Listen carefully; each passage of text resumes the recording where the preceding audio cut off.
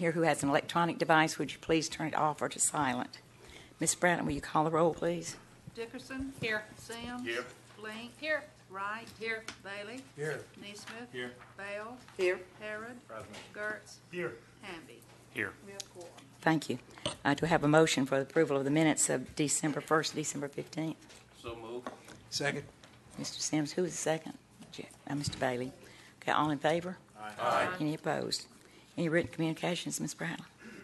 For entry to the record, we have notification from Transportation and Public Works Director David Clark of acceptance of the following rights of way for streets in Columbia Brookside subdivision: Brookside Avenue, Summerbrook Circle, Green Lane, and Barnett Trail. Great. Thank you. We'll now begin our monthly business meeting. There will be several opportunities for citizen input tonight.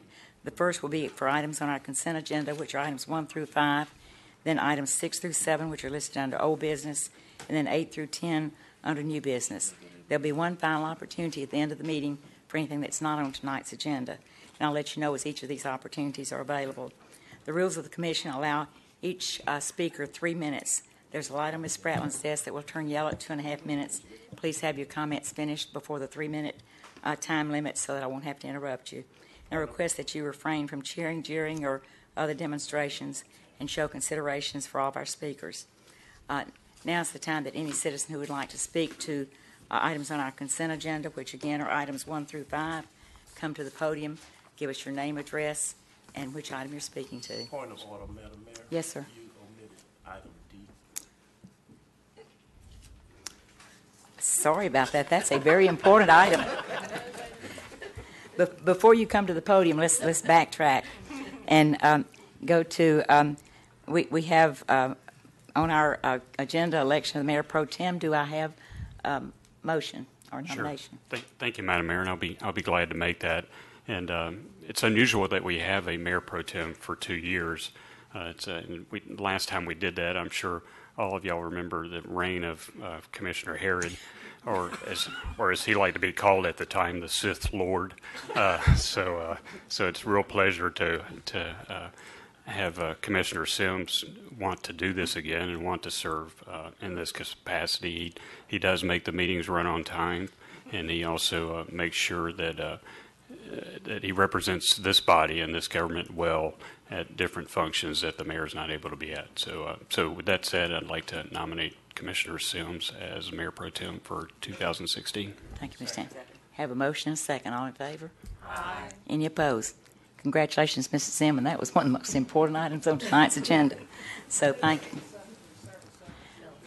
Who seconded? Kelly. Kelly. Yeah. Okay, now if anybody would like to speak to our consent agenda, please come forward. Anybody interested in talking on items 1 through 5? Okay, seeing none, we'll come behind the rail, and I'll ask if any commissioner wants to remove anything from consent agenda. Okay, I entertain a motion for the adoption. So moved. Mr. Neesmith. Second. Mr. Sims, thank you. All in favor? Ordinance. Oh, yes, we do have an ordinance on one of them. Yes, sir. Yes. An ordinance to amend the FY 2016 annual operating and capital budget for Athens-Clarke County, Georgia, so as to provide funding for operating expenses related to juvenile court and for other purposes. Thank you. Y'all see why we need Mr. Sims. Okay, now, do you have a motion? Yes. Motion second. All in favor? Aye. Any opposed? Okay, we'll move on to our old business, which are items 6 and 7. If anyone would like to speak to either of those items, this would be the time to come to the podium.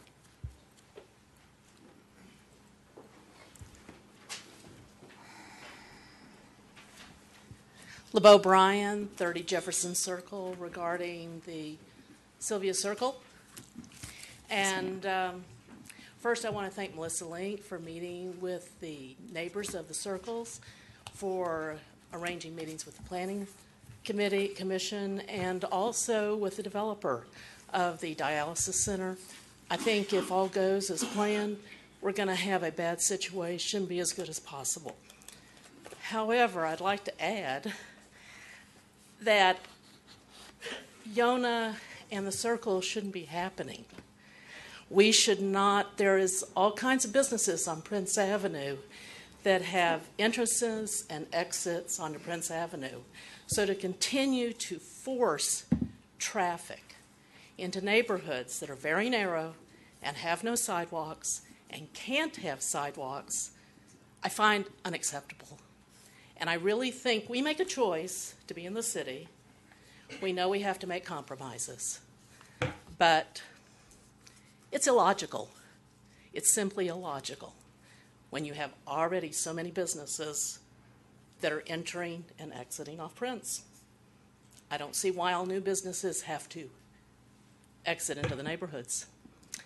Finally, I'd just like to say that to expect the neighbors to come up with the money for sidewalks is also unreasonable. I would happily pay more money in my taxes for equitable sidewalks where they should be. Thank you very much. Thank you, ma'am.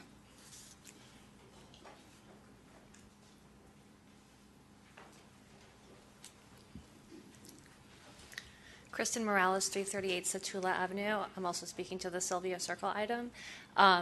I live a few blocks away from this, and this is a situation where we're lucky that the developer has stepped up and is talking with the residents and has worked out a compromise and is willing to speak with the commissioner about their development. This isn't always the case, and there's nothing to compel developers to work with the residents in the neighborhoods that will be affected by these types of projects. So I just think it's unfortunate that there's nothing compelling developers to, this exiting of traffic into the neighborhoods is a little ridiculous, and it would be really nice if there was something in place to have developers work with the neighborhoods to mitigate the situation.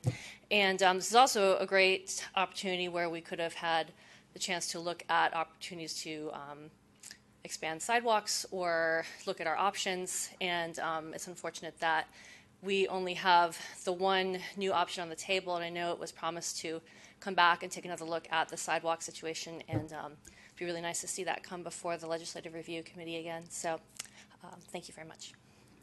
Thank you, Ms. Morales. Anyone else?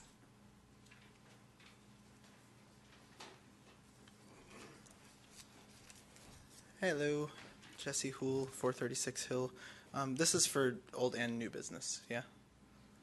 This section, or is this just for 6 and 7? 6 and 7. Okay, so 8 through 10 is separate? Yes, sir. Sorry, it's just worded differently on the paper. It's all right.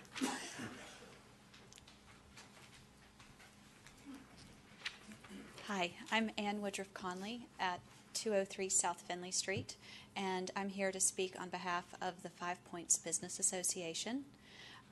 As you well know, 5 Points Business Association is a organization that represents both the business owners and the landowners in that area, and we are hoping for a parking study. We are finding that 5 Points is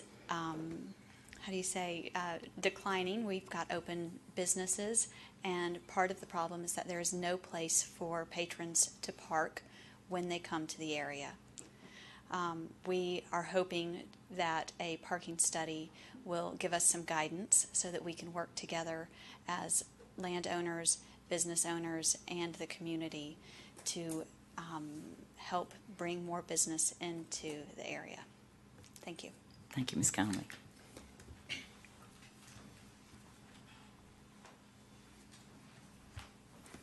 Hello, my name is Corky Sams. I live at 1110 Wild Azalea Lane, and I'm also speaking to item number 7, the parking study. I was born in Athens. I was raised on Millage Circle. I had a wonderful time playing in that neighborhood and hanging out in 5 Points. As an adult, my brother, sister, and I have been property owners in the commercial area of 5 Points for the past 50 years, and we've enjoyed watching 5 Points evolve over that time. The property owners, and particularly the merchants, have done a wonderful job of developing a village-like atmosphere. There's some great shops, great places to eat. You can eat a gourmet meal, have a hot dog at Ad Drug or an ice cream cone at Hodson's. It's just a fun place to be. Unfortunately, it's been its success is killing it, though. It's like a field of dreams. If you build it, too many people will come, and they do. People come from all over. It's creating traffic problems, but particularly it is a parking problem. The property owners and the merchants have been working together for years to try and solve this. We've had a lot of conversations, a lot of meetings. We've built more parking spaces. We've interconnected the parking lots. We share parking when you can with the other businesses in the area. But unfortunately, there's still not enough parking, and we need your help. Y'all have been very good at helping the other communities, the other neighborhoods that have their own special issues, and we hope you'll help us with this, with the parking study. With luck, they'll have open eyes, and they can come up with some new solutions that'll help us solve this problem. We all want 5 Points to thrive like it has and be such a viable part of our community. Thank you. Thank you, Mr. Sams. Anyone else wish to speak to these two items? Okay. We'll come behind the rail now, and the first item is the Sylvia Circle parking restrictions. You have an ordinance, Mr. Behrman. Yes, an ordinance to amend the code of Athens-Clarke County, Georgia with respect to parking restrictions on Sylvia Circle and for other purposes. Thank you. And I believe this is Ms. Link's item. Yeah, I just want to go over how this came about. Sylvia Circle was put in a situation that is pretty much exactly the situation that the residents of Yona Avenue were put in, where we have some new development on Prince Avenue and a commercial driveway emptying commercial traffic into the neighborhood. Thankfully, the developer did meet with the residents and has agreed to some really minor concessions that'll actually make a pretty big impact in directing the traffic away from the residents. But other issues came to light with parking in the neighborhood. It's an extremely narrow street, a circular street. And when there are cars parked on either side, there's nowhere for people to walk or for cyclists to go. They directly confront cars, and a lot of people do walk and bike. It's an in-town neighborhood, and there's a bus stop right across Prince Avenue from the neighborhood. A lot of people take the bus. Most of the children walk to Chase Street Elementary. And I know in some neighborhoods people want to add on-street parking in their neighborhoods as a means of traffic calming. Well, in this situation, they want to remove on-street parking as a means of giving pedestrians some place to walk in the street so they can safely share the street with the car traffic. And this is a neighborhood where it's not possible to add sidewalks, even if the resources were there. They're very narrow front yards. They're very modest homes. It's a working-class neighborhood, a lot of rental properties. And so we feel like this will be a good solution to give these folks a little bit more safety when they're walking and biking in their neighborhood. And I've talked with many residents and passed the information out to them. And there's also some issues with some overflow parking from the Social Security building, which was another newer Prince Avenue development that has driveways spilling out into the neighborhood streets, and that's caused overflow parking. So we feel like, TPW's come up with a pretty good solution for yellow curbing sections of that neighborhood that will increase safety not just for pedestrians but also for cars. It'll keep some of those sight lines open for cars that are exiting those driveways and exiting onto Prince Avenue. So, and I look forward to hearing about some of the conversations that the Legislative Review Committee has about further measures to implement pedestrian safety in our neighborhoods. I think there's a lot of places within our code where we can make some very slight changes that will go a long way in increasing pedestrian safety and not being too burdensome on developers. So I hope that we'll look at some of those. Thank you, Ms. Lincoln. Did you want to make a motion? I'll move that we adopt this proposal to restrict parking on Sylvia Circle. Do we have a second? Second. Who's that? Mr. Sims. Okay, I have a motion, second. All in favor? Aye. Any opposed? Okay, we'll now go to item number 7, which is the 5 Points Commercial District Parking Study, and that's Ms. Bell's item. Would you like to address that? Thank you. Thank you so much. Athens is a-changing. That's a southern term, but it's come to reality with a lot of the areas that we've been addressing. And I appreciate the management looking at what we're looking at for 5 Points study. We've looked at the corridor on the Atlanta Highway. We're looking at the Highway 78 East for their needs for their corridor, and I'm grateful that they're looking at 5 Points as another part of that identity of Athens. There's been a lot of positive support with our landowners as you heard from tonight, the developers that work in that area, certainly the business owners. But most of all, it's the customers that I hear, and we need to address their needs. And that's my primary concern of what we need to look at for the success of this study to go forward. And I would appreciate your support from the Commission, and I certainly appreciate the support of my community area and constituents. And I now move that we go forward with item 7. I'll second that. Have a motion and a second. Did you get those, Jean? Okay, all in favor? Aye. Any opposed? Thank you. I was about to ask for that. Thank you, Mr. Sims. See why we need a good Mayor Pro Tem? And so we will now move to our new business. And I'm sorry. Thank you, Mr. Sims. Do you have a second from? Okay, I have a second from Mr. Harrod. All in favor? Aye. Any opposed? Okay, we're under suspension rules now, and we'll go to item number 8. And the first item. Oh, sure. Input from. Once I get confused, I stay confused. Is there anyone in the audience who would like to speak to items 8 through 10? Now, Mr. Toole, come on up. Okay. Well, hello again. I too was confused, Madam Mayor. It's easy in this room. Yeah, I don't. This wasn't. But it's worded on here as that the public input happens all at once. So I don't know if there's a way to maybe like slightly tweak that so easily confused people like myself don't waste some of the precious meeting time. But I wanted to speak to item number 10, the resolution with reference to discrimination. So I wanted to start by thanking all of you behind the rail for responding to this very old and deeply rooted problem of discrimination in our community, which happens on many fronts, in many ways, to many people. And I also wanted to thank you for the encouragingly rather comprehensive list of bases in which it applies.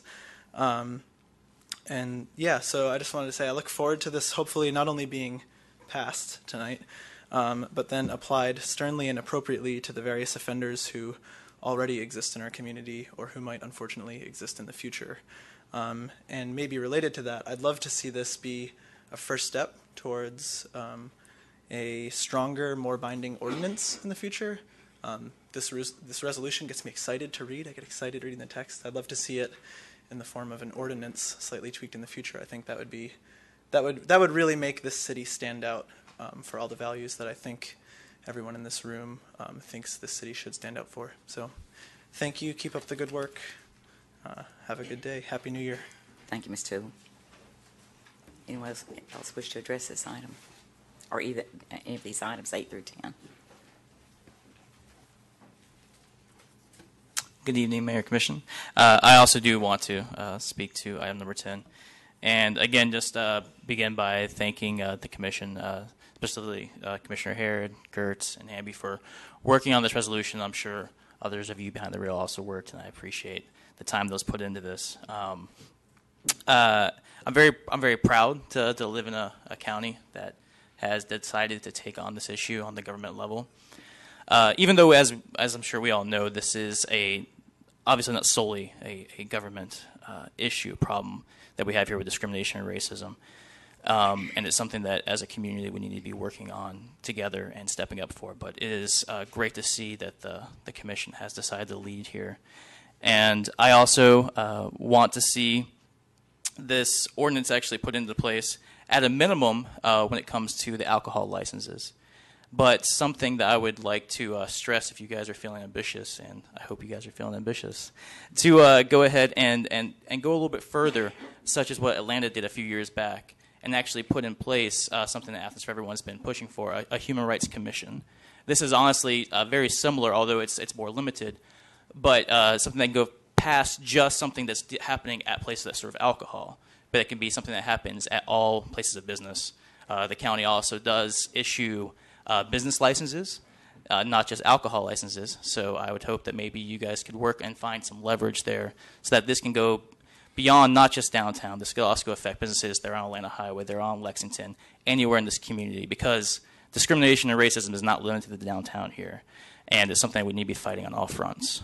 Again, thank you guys so much. I'm really proud of y'all. Thank you. And thank you. For those who don't know, that's Mr. Tim Denson. We're all confused tonight, Tim.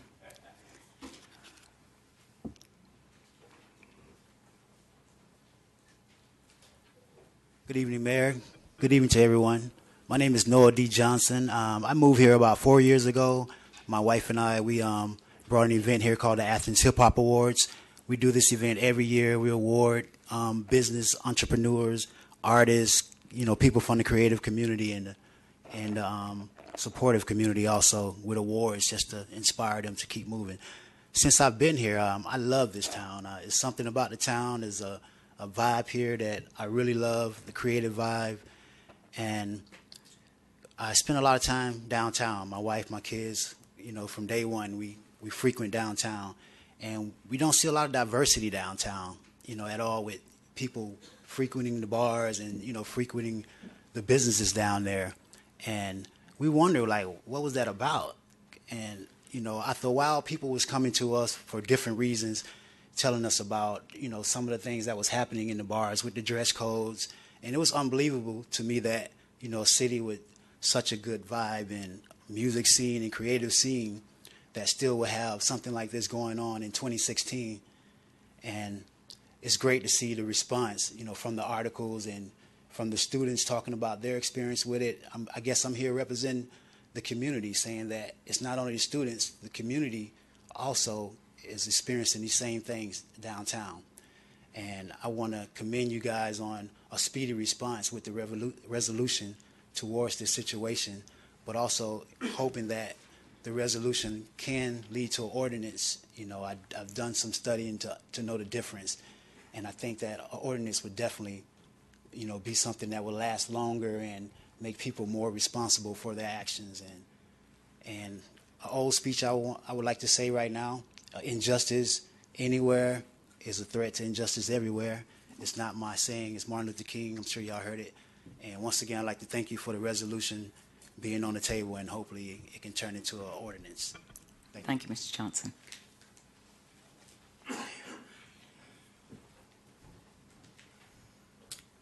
Mark Bell, 120 Cypress Manor, Athens. I just want to go back with what the two guy, was it Tim? Tim. Anything that gets put in writing needs to cover every business in Athens. We cannot be, as bars, discriminated against, but any business that has any kind of discrimination policies, they need to be part of anything that's written. It's not fair to just do it for some businesses. You have to do it for all. So I'm glad he made a much better speech about it than I did, but I'm here to echo that. And I just hope, I've met with some of y'all personally and been able to discuss some things, not everybody, but I'm easy to get a hold of. Be glad to talk to anybody about anything with any of this. And please raise our drink prices to $2. Thanks. Minimum $2. Thank you. Thank you, Mr. Bell. Hello, Jared Zomer, 110 Greentop Way, and appreciate everybody taking time to listen to me. I saw this on the AJC.com today, and I was surprised. And I just have three points to make.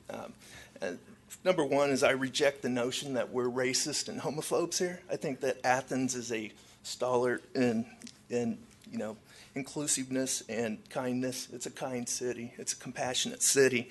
And to basically try to legislate, trying to be nice is kind of a bogus plan. Now, you notice that the first few people came up here didn't give any address because they're students.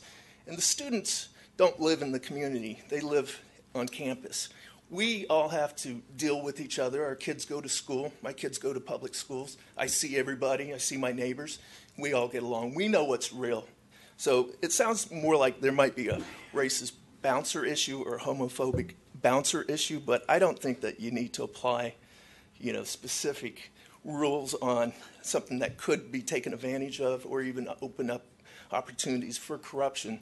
And if you do apply it across all business, who's going to be are you going to appoint a czar to do that? If anybody has any problems with customer service, they're going to lodge a complaint.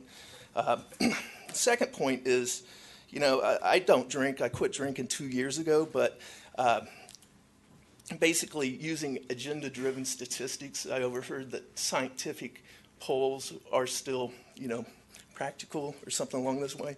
You need to set up a commission and get the other point of view and possibly even, do a vote, Don't let a bunch of activist students set policy for Athens, Georgia. They're going to be gone here soon. The third thing is I've been commuting to Atlanta and other places for 10 years. I bring Atlanta money, other money back into this town. And if you're going to waste it on litigation, which is going to happen, as soon as you pull the license for someone because someone got their feelings hurt, there's going to be lawsuits. Don't waste my tax money. I'll move if this goes through, you know. And it's just anti-commerce, anti-constituents, and let's think it through before we push it through in 2 weeks on, you know, student break. Thank you. Thank you, Mr. Sommer. Anyone else wish to speak?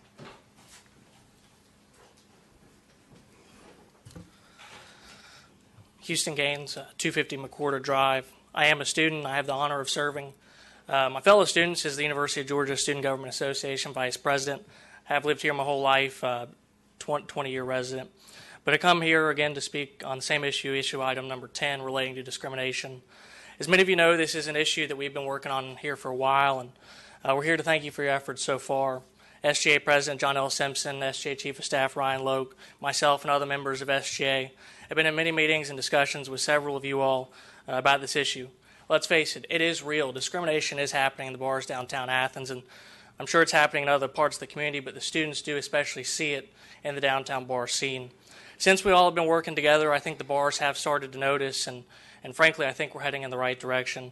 You know, when we first met with the mayor a few months ago, we really made a lot of progress together. But this was well before any of this hit the media.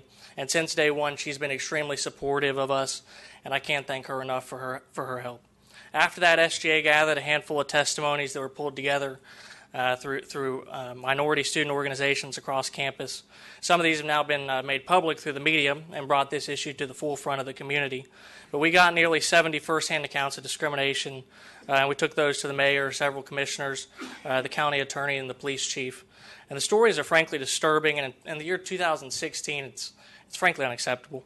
These accounts don't point to a single bar or single bar owner, single bouncer, but they rather address a larger problem of discrimination that affects the culture of downtown Athens and the inclusivity and diversity that the county and the university have worked so hard to cultivate. Tonight's resolution is a great step forward, but of course there's more to be done. I've been grateful to work with all of you all and that y'all work with John L. Ryan, me, and frankly the rest of the student body. We can't thank you enough for your willingness to lead on this issue and serve this community. We look forward to continue working with you in the next steps ahead, but I think tonight sends a clear message to the community that discrimination is unacceptable. Hope you'll support the resolution, and thank you all for your help. Thank you, Mr. Gaines. Anyone else wish to speak?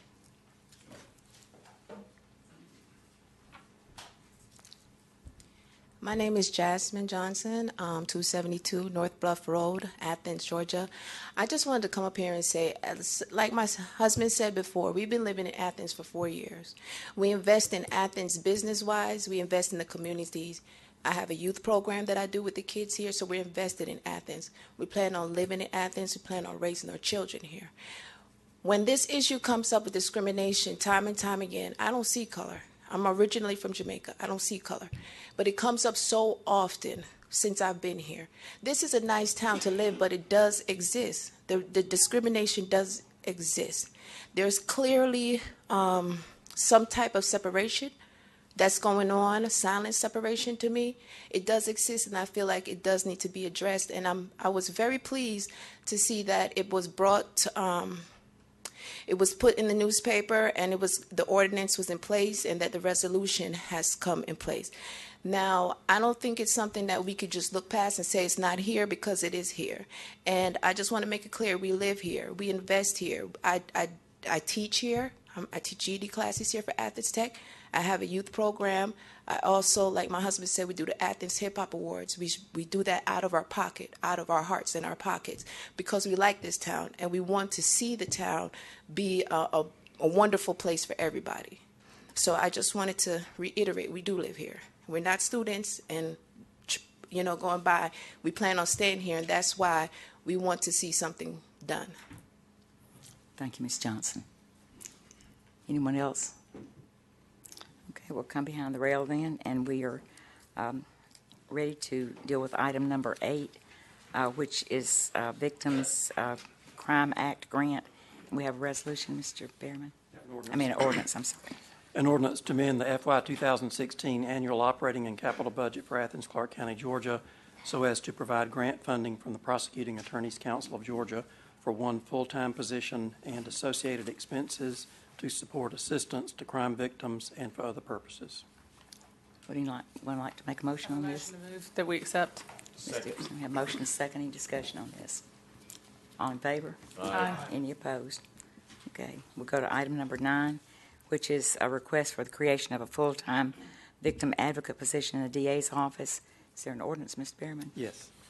An ordinance to amend the an ordinance to amend the 2016 annual operating and capital budget for Athens-Clarke County, Georgia, so as to provide funding to the District Attorney's Office for expenses related to an additional full-time victim advocate position and for other purposes. Thank you. Do I have a motion? Motion to approve. Have a motion, I'm Ms. sorry. Dixon? Oh, excuse me. Before you vote on that, Madam Mayor, I want to point out you have before you the ordinance that the attorney just read. It was inadvertently left out of the agenda report, so if the motion could indicate support for option number 1 with the inclusion of the budget amendment ordinance, then we'll make that correction. Thank you. So move that it include the ordinance amendment. Have a motion. Do I have a second? Second. Mr. Sims. Okay, thank you. All in favor? Aye. Any opposed? Okay, now we get to item number 10, which is the resolution with reference to discrimination. And do I have a motion on that?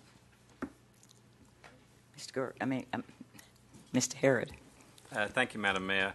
I will make a motion to approve the resolution. I did want to make just some brief comments before I do that, though.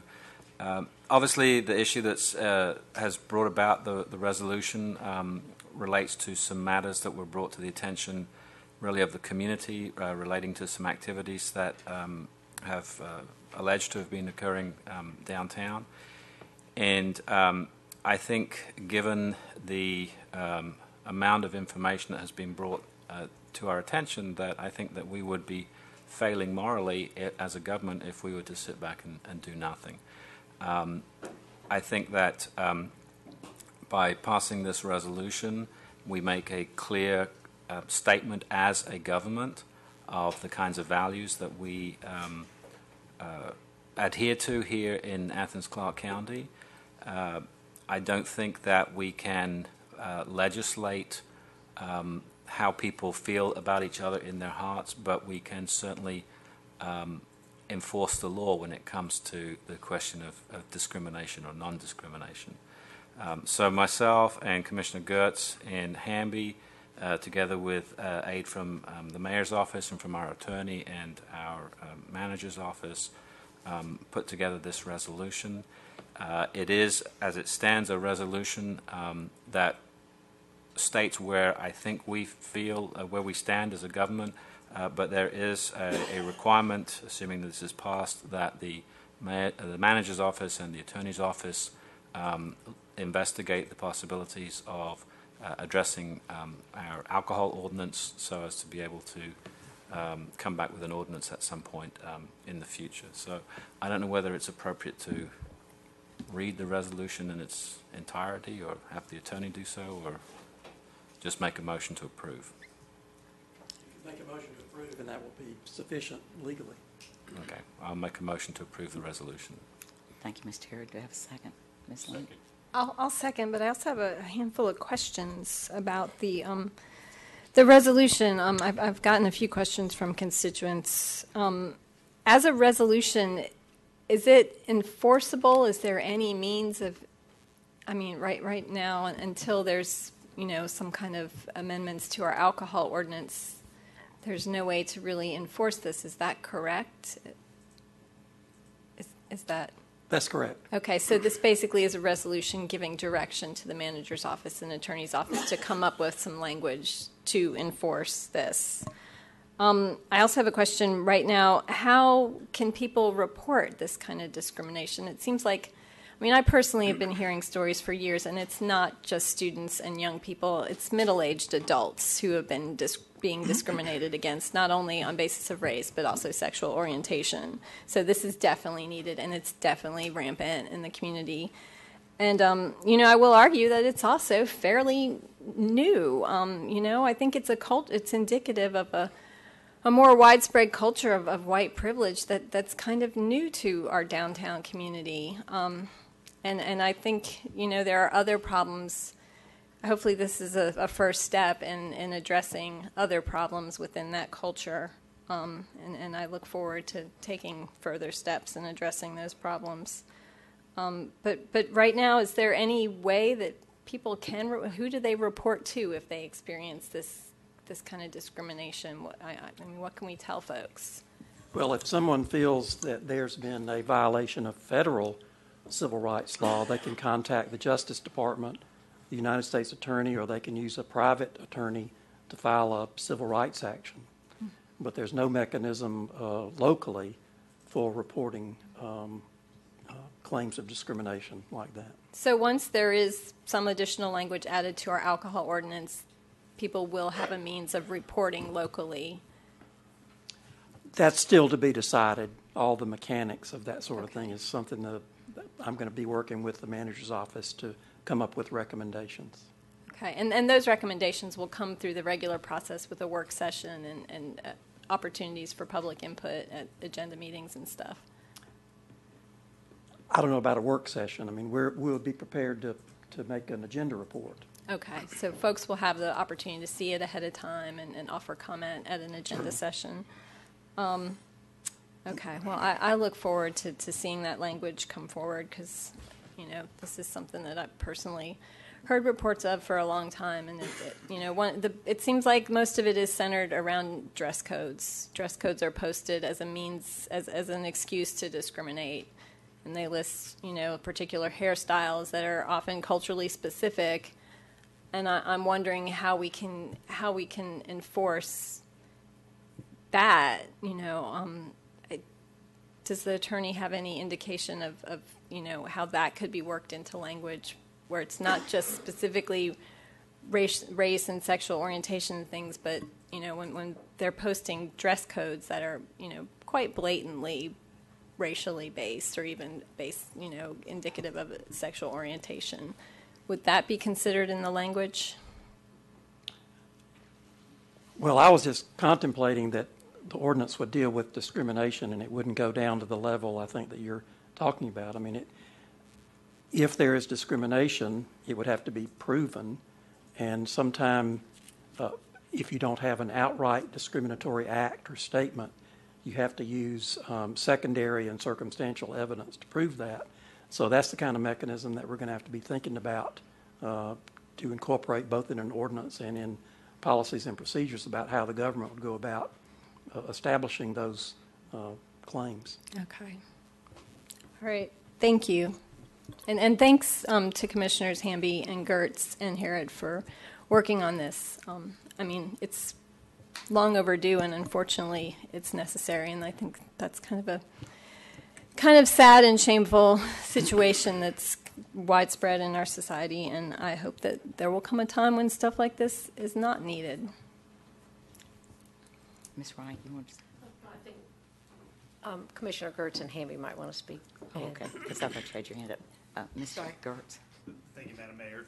Just a couple of words. I agree. It's sad that this is even a topic for discussion in this chamber, in this community. We do live in a community where there are all kinds of boundaries of personal identity that seem not to be in existence oftentimes in conversations and communication between colleagues and relationships across the town, and to feel as if these stark differences are being highlighted in discriminatory acts by any business to any individual in a town is a mark against all of us and all our institutions. And so this, really, kind of referencing your comments, Commissioner Link, is sort of a rhetorical shot across the bow. This is the opportunity for this body to declare this completely inappropriate. and ugly. The next steps certainly are going to be challenging. I think even for the federal government, investigating these kind of discriminatory acts is not an easy process. However, what I think everybody in this room wants to ensure is that this isn't a discussion we have to have again in this kind of way, that we're not making this act for a single academic year or a single cohort of undergrads, that we're putting mechanisms and processes in place that ensure that in perpetuity it's understood Athens isn't a community that tolerates this behavior. So again, I'm very sorry that this has to be here, but given the reports that seem completely credible and the volume of them, I agree with Commissioner Herod. I mean, it would really be for us to deny our responsibility to ignore this. Thank you, Mr. Kurtz. Mr. Hamby, did you want to speak to this? Say something. Well, I just didn't want to jump ahead, but I did want to follow up with some comments. And although this resolution that I'm glad is coming forward and us inserting it into the process as soon as we could, I really appreciate doing that. But the rest of it, the mechanisms and the other parts and the details that will be developed will not be coming in sort of as fast as possible as this. So it's going to come forward and be in the agenda cycle and the voting cycle. So that people don't get confused with that. But I'm glad that you guys did get this together thoroughly and quickly to be voted on in January of 2016. I'm glad that that's happening. I do want to add a little reading material to everybody's idea. I met with some UGA students, and I want to thank Dustin Patrick Sammons, who's here, because he pointed out this book that I'm hoping that we can all read. I don't know if you've heard of it. It's called Urban Nightlife, Entertaining Race, Class, and Culture in Public Spaces by Reuben May. It came out in 2017, and it's a sociological study, and it was done in our downtown. And they've changed the names of the bars and the streets, but you can read it and the descriptions of it. And it's some interesting reading, and it goes on along perfectly with what we're talking about. And I think that hopefully, I've been reading it over the break, and I just want to thank that student for pointing that book out to me, and I wanted to point it out to others as well. Thank you, Ms. Wright. Mr. Hamby. Excuse me. Thank you, Madam Mayor. And certainly, as everyone has said, this is not an issue that we want to have to talk about or vote on, but it's happening. And if we look the other way, then we're just as complicit in it happening. And so we certainly appreciate the attorney's office in helping with this, the manager, the mayor, and the Student Government Association has also been very helpful with this. So I'm ready to vote on it, and I'm ready for us to start looking at ways to make this better, and I want people to know, and I think all of us do, that certainly what Commissioner Gertz and Herod and everybody spoke of, that this is just something we just don't want to see in Athens, and if it's happening, let's do something about it. And this hopefully is a good first step in doing that. So, would you like to second that? I did earlier, but Okay. I think Commissioner Link may have also done it, so we sort of did it at the same time. So, Before we go, I do have one more thing to say. That what's been interesting about the process, just in the discussion of this action we're taking tonight, has been the conversation that it's generated in the community. I mean, it's, being a commissioner, people read the paper and they go, "Hey, Jerry, what do you think about this? Let me tell you some stories." And it's not just minorities that are telling me stories. It's men and women, white and black, and talking about the way that the bouncer was making sure that the right people were in the club. Like right now, it's time for the young ladies to come through. They come in, give them drinks, and then now we can let the young men come through. Very strange things. It's been going on for years, so they're not strange. Been going on for years. So this isn't something new, and it isn't just about race, but it is about discrimination. And so I appreciate my colleagues bringing this forward to us tonight, and I hope we can move forward. It's interesting. You can't find much in a search for local anti-discrimination laws. There's not much there. So we may be on some new ground here, but at least there's not much you can find easily. So thank you. Thank you. Mayor, I'd like to Yes, say ma'am. something. Athens is a melting pot, essentially. I mean, I grew up here. I was born and raised here, and you know, having gone through the public school system, we had issues along the way. There were issues within the government on discrimination at points. But I think what's important tonight is that we are making a stand. We are saying that this isn't acceptable in our community. I think we also have to be careful, though, because we know, some of us that met with some of the bar owners know that some of this is, that there is another side to the story. It's not just alleged, and it is alleged until it's brought before the courts in the proper process. Some of the stuff is alleged. It may not be happening. There may be people with ulterior motives. So we need to be really careful that we're also representing, you know, we understand there are two sides to this story. And I completely agree that it needs to be addressed, and at this level it makes a lot of sense, and I think we should move forward. I do think that we ought not just set aside alcoholic beverage licenses. I think we need to be looking at any business license in this community, because if I walk into Loft and I'm in my jeans or my sweatpants and my t-shirt and they follow me around, I'm going to be pretty upset about it. So, you know, I don't mean to pull them out and just get an example. I just think we need to apply this across the board to any business, not just to businesses that happen to serve alcohol. So with that said, I guess, you know, we have a second. We can vote, perhaps. Well, before we vote, I would urge anybody that has an interest in this issue, and I think everybody should, anything that's on our agenda is always online. And so this complete resolution is online for anybody who wants to read it. And what a resolution is, and Ms. Link asked this question, is it's a statement of values of our community. That, and when we adopt this, we have made a statement. It's about this is what we believe in Athens-Clarke County. And I think it's important. Resolutions are very important, although they don't necessarily have the effect of law. But one other thing that I would mention, many people may not realize this, and I believe it's called Michael's Law, that's going into effect the 31st of July, which will require that anyone that enters a bar or that works in a bar has to be 21 years old. And so that's going to hopefully change the dynamics of the bar scene, both in downtown and otherwise around town. And we really mean business as a mayor and commission about the laws being obeyed and IDs being checked and underage people not being served in our bars. And I think it's going to be easier for us on July 31st to do that. So with that, I will call the vote. All in favor? Aye. Any opposed? Okay.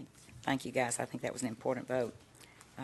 So now we will, that concludes our scheduled business. This is the time in our agenda that anyone that would like to address any item that's not on tonight's agenda may have their 3 minutes at the mic.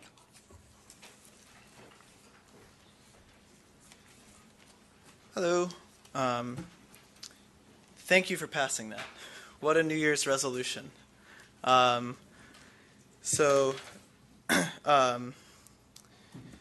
Yeah, I had a lot of friends sending me messages and emails when they heard about this. They heard about this coming in the media. Some of them are people who have moved away from here, at least in part because they've been discriminated against here, and there were more welcoming communities elsewhere for them to go. So I thought Mr. Neesmith hit many nails on the head in his comments before you all voted, that this is not a new issue, and that this is not just about race, although race is a huge part of it, but it's also about things like gender identity. Thank you so much for including that. Sexual orientation, age, all sorts of things. So I think this is a really great first step. Can't emphasize enough that I hope to see this turn into an ordinance later. Thank you so much for being willing to work on that, Mr. Berryman. I heard a few of you, I know it's kind of like a delicate issue, saying like, oh, this is kind of like sad that we have to talk about it. And in a way, it's like sort of sad that we have to talk about it, but it's not sad that we're talking about it. It's inspiring. It's great. The reason why this dialogue is happening in the community, I mean, this dialogue's been happening in the community in a lot of ways, but in a fractured way, and with people feeling kind of desperate and hopeless about it. And now this dialogue is happening, and people are feeling like something's actually happening in response to what's been their reality for so long. So this is not sad. This is wonderful. This is exactly what needs to happen. I hope we have more of this. You all passing this resolution gives other people a chance to speak to this and feel like they're being heard. It gives other people a chance to feel like they have a means to do something about this problem that is very real. And so I guess I just wanted to end. This isn't really for y'all, but some people spoke earlier. and one of them said that if this passes, he will leave.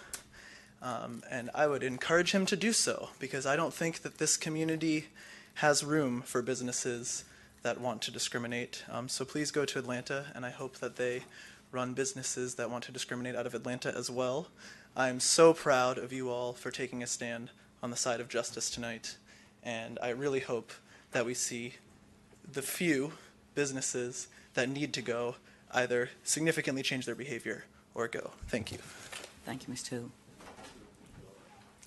Since this is a spot to rebut previous comments, I'm fine with having a resolution that says we don't tolerate, ignorance and, bigotry, homophobia. And we all have friends that are gay and have friends that are black, and we get along fine in Athens. Athens is not a racist town. It's not a homophobic town. We have the boy ball downtown, and it's cherished. It's an institution of Athens. So I'm just, that's fine. That's great if we're going to not condone it and put it down on paper. But before we start putting legislation on it and putting penalties and pulling licenses and, whatever on there, let's get both sides of the issue. Let's put a committee together. And if you're going to do some maximum penalties, let's put it to a vote to the people, because it is affecting commerce. And, unfortunately, alcohol is a big piece of Athens' commerce, and when you start, messing with that, where you could allow abuse to happen and corruption to occur, it's going to present some problems. So think it out, put it on paper and get both sides of it. Talk to the Chamber of Commerce, talk to some other, students, basically. One thing with UGA is 25% of UGA students should be above the age to drink. And, if it's such a problem, maybe we should, I definitely think cracking down on 21 and under will make a difference. But it's a mess down there some nights. And going back to, Studio 54 let everybody in. But the main criteria was you had to be cool to get past that velvet rope. And there's bars and clubs in Atlanta also.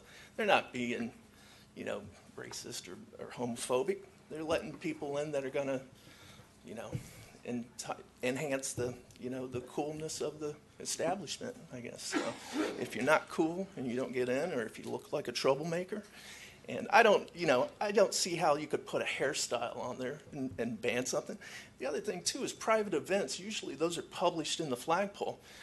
I'll go down there and say, why won't you let me in? And then, lodge a complaint and cause some problems for the business owner. But, we should think it through, take both sides of it, not deal with cry bullies, basically, and, think about Athens in the future and the commerce of it.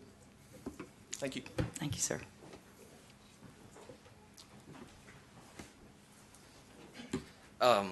We're on open topic.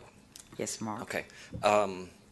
First of all, I know the Clayton Street whole deal has not gone down, but can we please do something about the parking kiosk? We have to hear it every night we're open of people that get tickets, and half the time they're broken. I don't know if it's in the plan to go back to meters along Clayton Street or not, but as business owners, we have to deal with it when they're upset, which us having upset customers is not good. Also, I'd love to be able to talk to somebody extensively about why we are forced to buy trash bags from the city. I haven't been to a meeting in a while, so you guys may have discussed this, but forcing us to buy a product from y'all,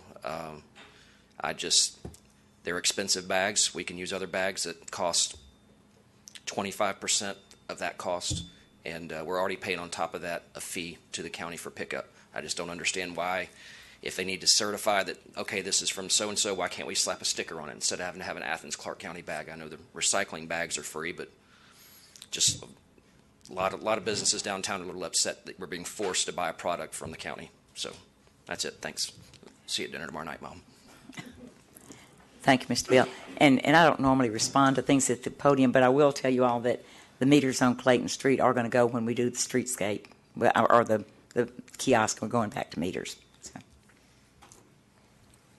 Hi, I'm Paula Loniak, and I live at 445 Ruth Street, Athens. And in keeping with the theme of confusion tonight, I just saw this article. I don't know if anybody else is familiar with it, but I was just given it within the last day or so. And I don't know, it's not dated, but it's the Housing and Community Development News, the workforce housing. It says workforce housing needs assessment and strategy. And then it goes on and says something about stakeholder and focus group meetings were held on May 27th, and the housing study was completed later this summer. So again, I'm confused. I'm sorry. I just don't know when this was originally printed, but I'm wondering what the status is of the workforce housing study. That's something that I'm very interested in because I want to learn more about tiny houses being allowed in Athens, and the workforce housing study is sort of associated with that. At least I hope so, because it says here that they want to look into affordable housing and different types of housing. So anyway, if somebody can enlighten me about what the status is of the workforce housing study, I'd love to hear about it and where to go to find out more about it and when to go there. I'm new to this whole thing with these government meetings, and I apologize for my ignorance or naivety, but I'm just a little confused. Thank you. Excuse me. Thank you, Ms. Loniak. Anyone else?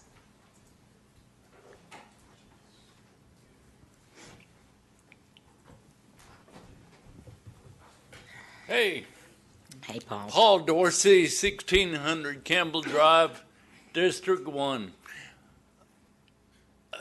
Tiny houses in my property. I have 36 acres, and out on the back, to where you couldn't even see them from the road. It would just be great if I could supplement my income. I know I'm not making ends meet. If I could supplement it with some tiny houses properties. If you turn on the tube every couple of weeks, I see this, and it's a really cool thing. And they're saying it's taken over the nation by storm. And I Google tiny houses in Georgia, and it says if you're passing through Georgia with a tiny house, pass on through. And it just astounds me. And there's a UGA course taught on tiny houses. And here, what it may not be even allowed in Athens. And we're supposed to be on the cutting edge. Come on. Not only tiny houses on my property, but how about for the city? Like she was saying, the tiny house is possibly a way to get around the huge rents for students downtown, and it's a tiny sliver I know who qualify for such, who even want to go into something like that. I'm 60, and I don't think I could fit in one, and I'm not that big. But at any rate, there are some real interested people here in the town who would like to check into this, and I think it's a shame that we don't have anything to offer them, even as far as a park in the works, or anybody. I don't even know. I haven't gotten to a good statement as to if they're allowed. I think someone said if they're an accessory structure, maybe then. But personally, for me, it'd be 4 or 5. Thank you. Thank you, Mr. Dorsey. Anyone else wish to speak? Okay, seeing none, we will go to our report portion of the meeting. And the first reports are from the mayor. If I can quit sneezing. We have an Adopt the Highway Proclamation. Lead Athens class of 2016 is adopting to keep the litter picked up on Macon Highway from Millage Avenue to McNutt's Creek.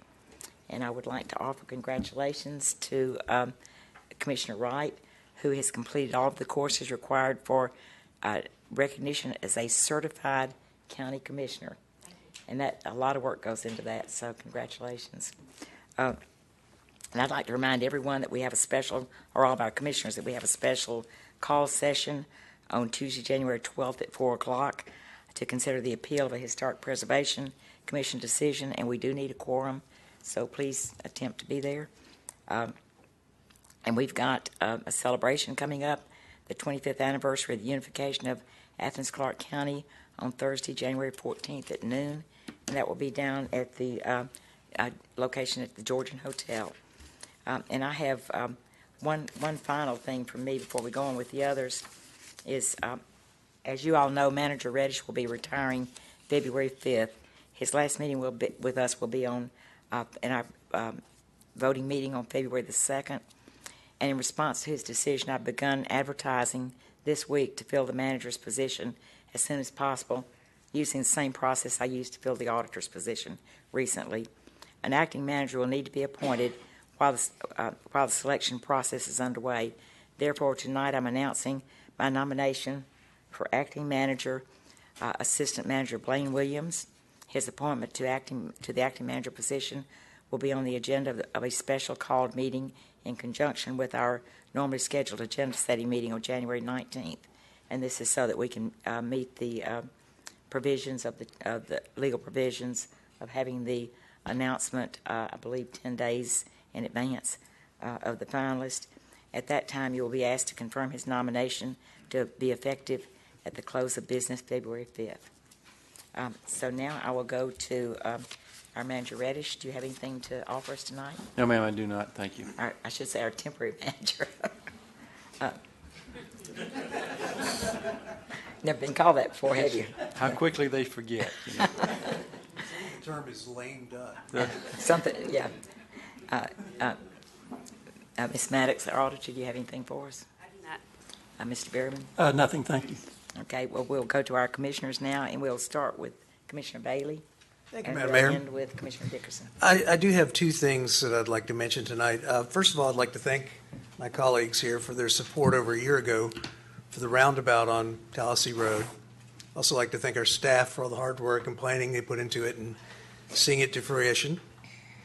When it was first proposed, we had no other roundabouts in Athens. There was some pretty strong opposition to it. The folks who didn't quite, they had no experience with roundabouts, and they thought it was a much more complicated thing than it is. They wanted to have a traditional intersection there with red lights. I'm happy to report that now that the roundabout is open, I've been receiving very positive feedback on it. Even some of the people who were so vehemently opposed have told me that they've figured out that it is a much better configuration and that they're glad that we did that. So thank you all for that. The second item is I had a citizen contact me with a suggestion for the county that I'd like to pass along. Each year we solicit the public for a donation of a large evergreen tree to use as a Christmas tree. Trees are decorated, set up on the corner outside City Hall here, and they help make downtown much more festive. They look great. They're decorated, and our staff does a great job with them. However, the trees are cut down, have to be hauled into City Hall, then have to be erected, then decorated by our staff. Then, like all cut trees, they die and have got to be hauled away. So the suggestion I was given was for Athens-Clarke County to plant an evergreen on that corner that's already large enough to use as a Christmas tree and that will continue to grow for years and be a delight all year long on that corner too when it's not decorated for Christmas.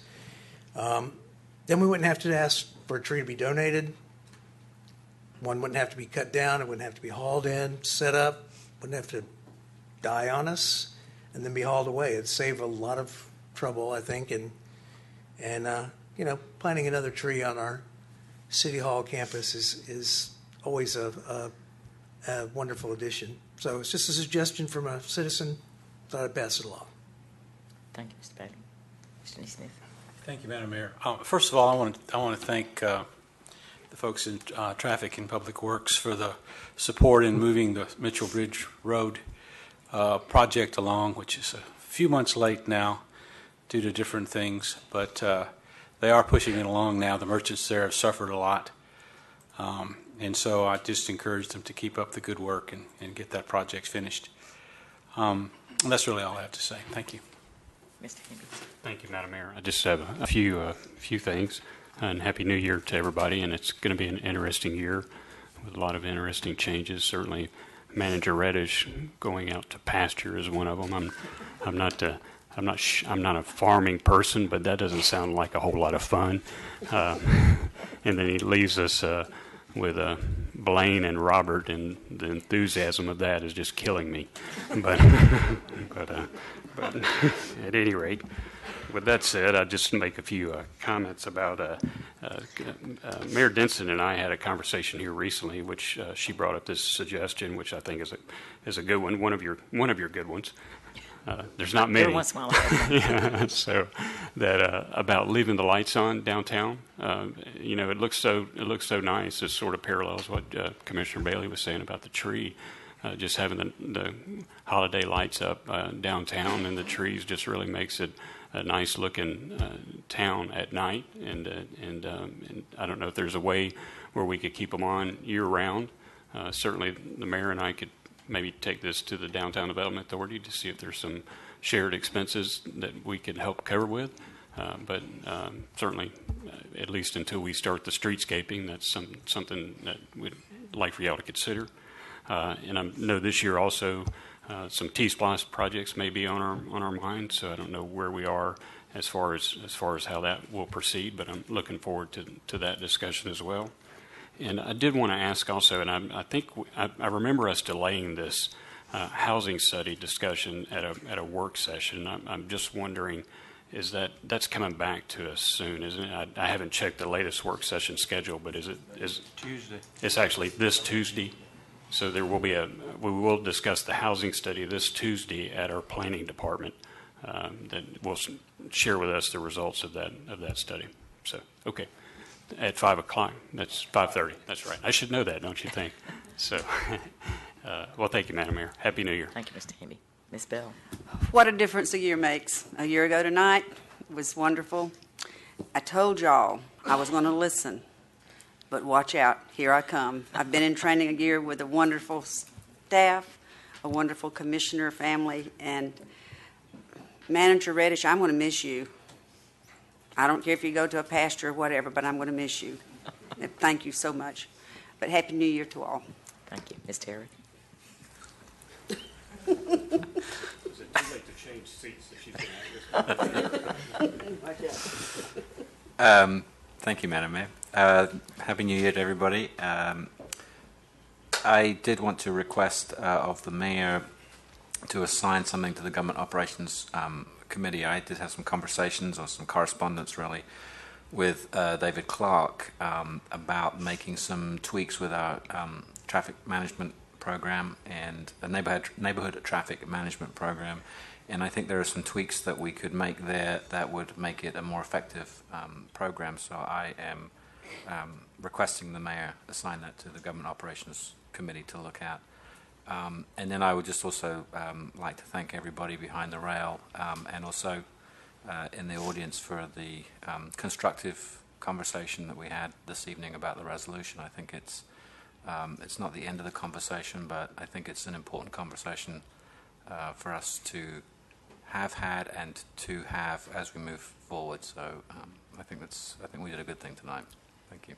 Thank you, Mr. Harrod. Before we move on, Mr. Harrod and I had talked about this. I've actually already had discussions with this with David Clarke, our transportation manager, and our police chief, and I'm going to go ahead and put that in the GOC committee since y'all don't seem to have anything to work on right now. So, Ms. Riley. Thank you. Happy New Year to everybody as well.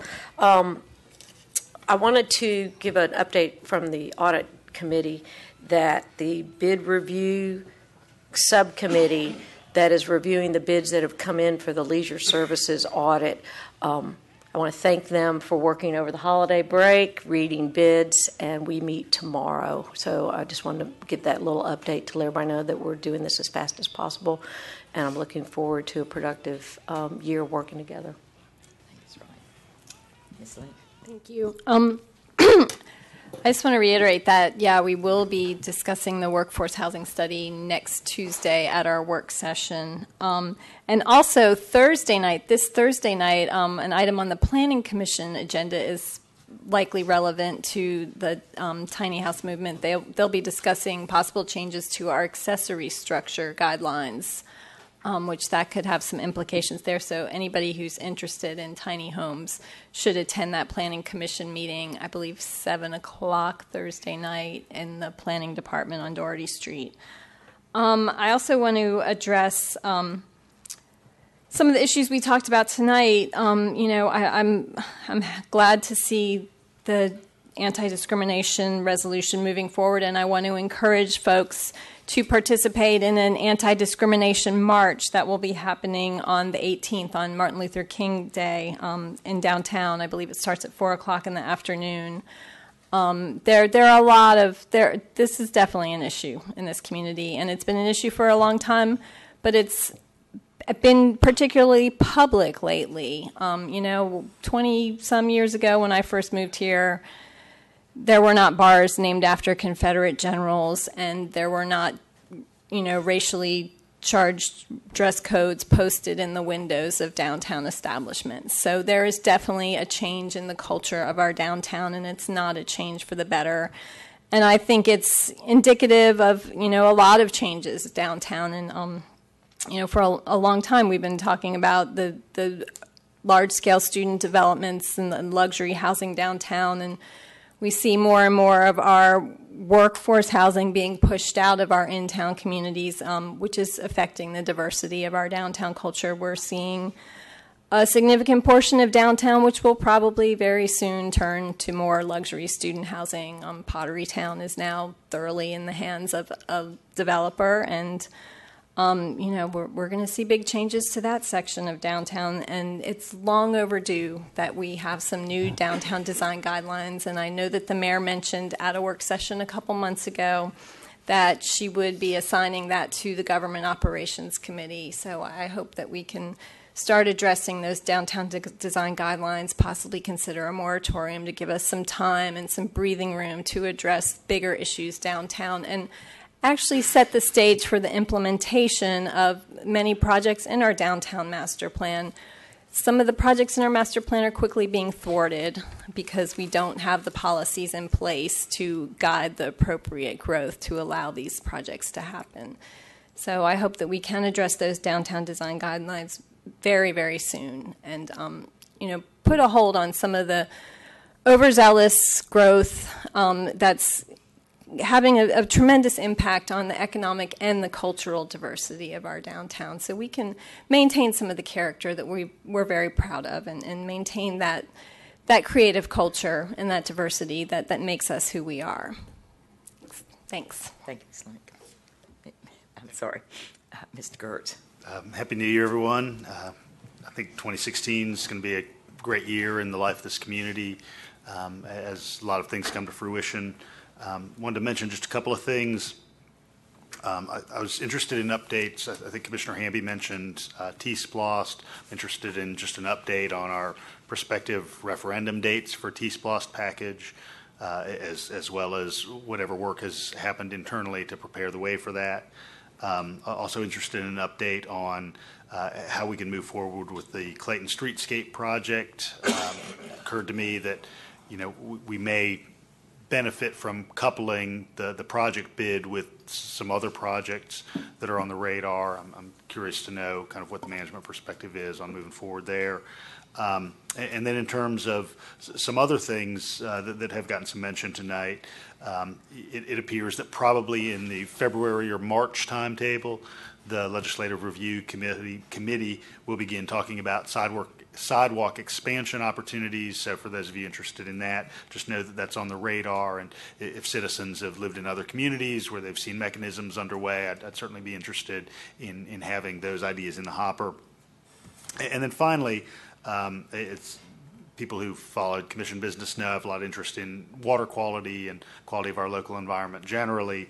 And I'm really interested in having us begin to consider how we can have some tree canopy expansion mechanisms in our community that enhance our air quality, that perform water uptake functions. This may be something that we can wrap into the water quality master plan that I know is underway over the next couple of years.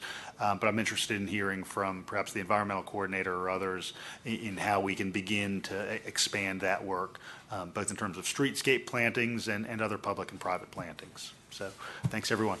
Thank you, Mr. Kurtz. Mr. Sims. Again, Happy New Year to everyone. Thank you, my colleagues, for, maybe I got it wrong last year, and so I'll try to do it right this year, or whatever the case may be. I'm looking forward to working with the mayor again as the Mayor Pro Tem.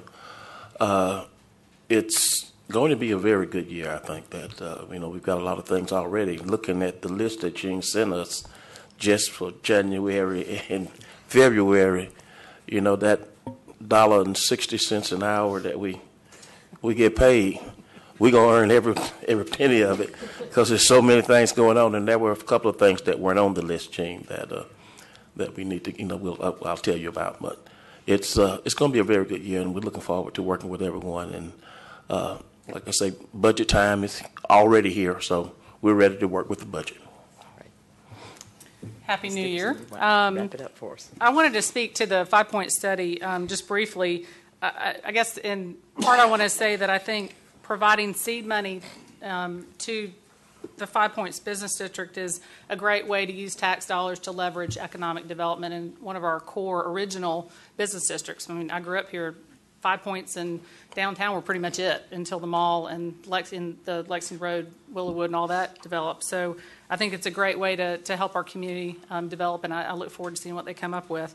I also wanted to thank David Fluck at Central Services and his landscape management group. Out on the District 1, there was a lot of heavy rain, flooding. I actually had a river in my backyard at one point. Thought I might have to ask Santa Claus for a boat. But they came out and picked up some tires that were dumped on the side of the road in District 1. With everything going on, they found time to do that, and I really appreciate their efforts. So, and with that, I motion to adjourn. Second. All in favor? Aye. Good night, everybody. Happy New Year.